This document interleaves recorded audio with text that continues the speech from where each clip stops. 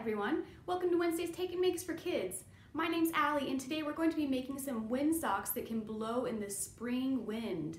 Let's go ahead and get started and take a look at what we have in our Take and Make kits today. In your Take and Make kit, you should have an instruction booklet, a piece of construction paper, 2 colorful ribbons, a piece of string, and 3 glue dots. Let's get started. Your first step is to start by decorating your piece of construction paper. So I'm actually going to skip this step so I can show you guys how to build the windsock, but you can decorate using markers, crayons, stickers, tape, anything that you can imagine, any pictures you can draw on here. Now I will say, when you roll up your windsock, you're going to roll it up this way. So if you want to draw a picture, make sure that you have the long side facing down and not on the side like this. So landscape orientation is what that's called. All right, let's go to the next step. I forgot to mention, my friends, you're also going to need a hole punch. And if you don't have a hole punch, you can use a sharp pencil. Just be careful while using it. So now what we're going to do is we're going to take our 3 glue dots and we're going to put them right on the edge of our paper. 1,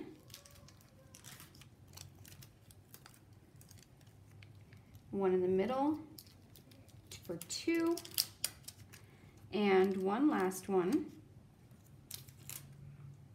Oops. And 3. And now we're going to roll our paper into a cylinder shape, and we'll just attach our glue dots there and in the middle, and now we have a nice cylinder shape. There we go.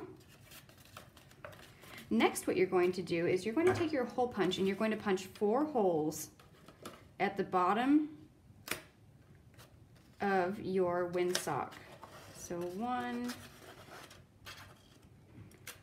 2,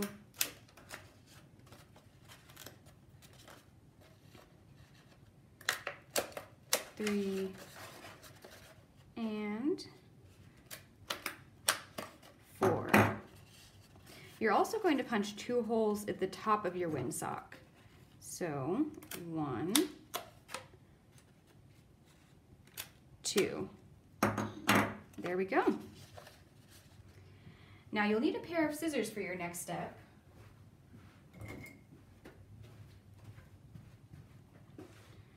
And with the scissors, you want to take your ribbon and cut it into 4 equal lengths. So I'm going to find the center point on my ribbons, and I'm going to cut them right in the middle very carefully. Now we want to take the ribbons and tie them onto your windsock through those holes that we made with the hole punch. So thread them through and tie them.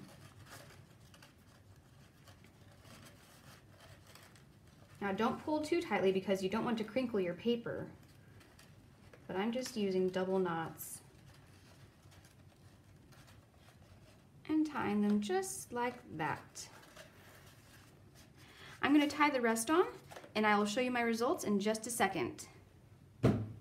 All right, so now I have my ribbons tied onto the bottom of my windsock, and what's going to happen is when the wind blows through the tube, it's going to make these ribbons spiral in the air very beautifully. So before we can do that though, we need to tie on our string to the very top so we can hang it somewhere.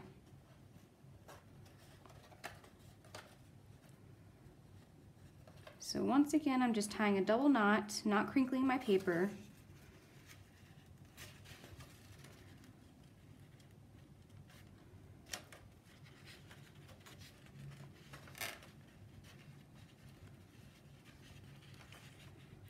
And 1 more knot.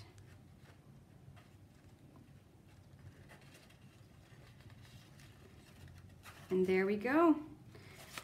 Now you have your completed windsock, and you can hang it on a tree outside, or if you have a hook outside, you can hang it, and you can watch it blow and flow in the wind.